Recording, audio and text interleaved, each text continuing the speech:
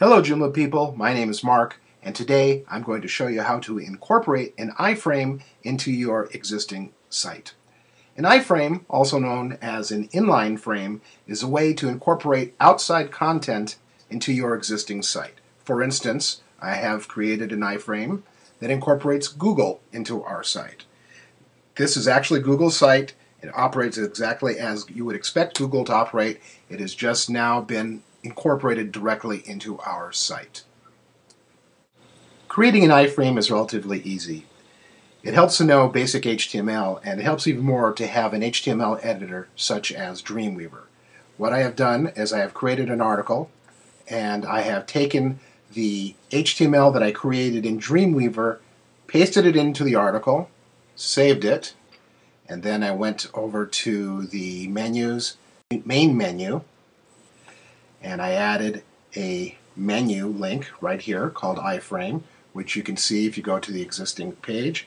It is right here, and this is the code that I pasted in to create an iframe. Now there's another way to do this. Some particular types of templates will use what is called a wrapper, and a wrapper is very similar, but it's slightly different in creation. You're going to go again to the main menu, and you're going to go to New, and then you want to go to Wrapper. Click on Wrapper again, and we'll just call this Wrapper for now.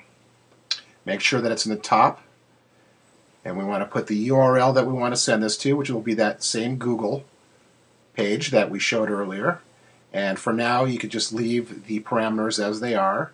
Hit Save, and if you go back to your page again, hit Refresh, you'll see Wrapper is right here next to iframe, and if you click on Wrapper, it's pretty much the same. The only difference is we have the title here, which is easily removed. If you'd like, you can go back into Wrapper, and you can go into Parameters, System, and say No Page Title. Hit Save, go back, hit Refresh, and you'll see it's gone, and it is essentially the same as the iframe. Before we go on, it should be noted that since Joomla version 1.5.8, a security feature was enabled called blacklisting. Blacklisting takes certain code, such as embed, head, applet, script, and iframes, and makes it so that they cannot be put onto a Joomla site unless you particularly give them permission to do so.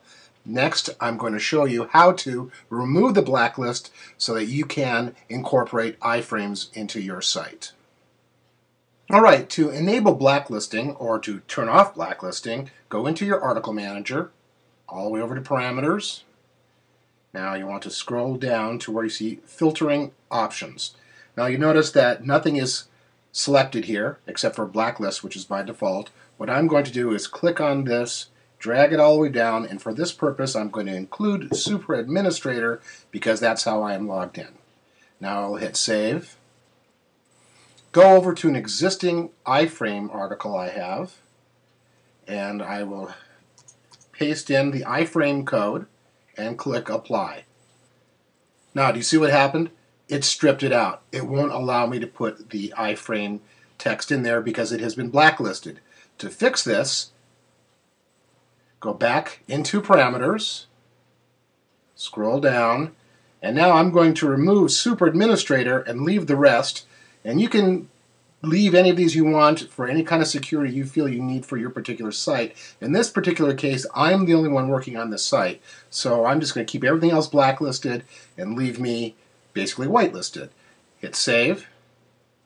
Now I will go back over to the iframe article. I will paste the code. I will hit Apply, and you'll see it is still there. And you can actually test that by going back to the home page, and you'll see the iframe is still working.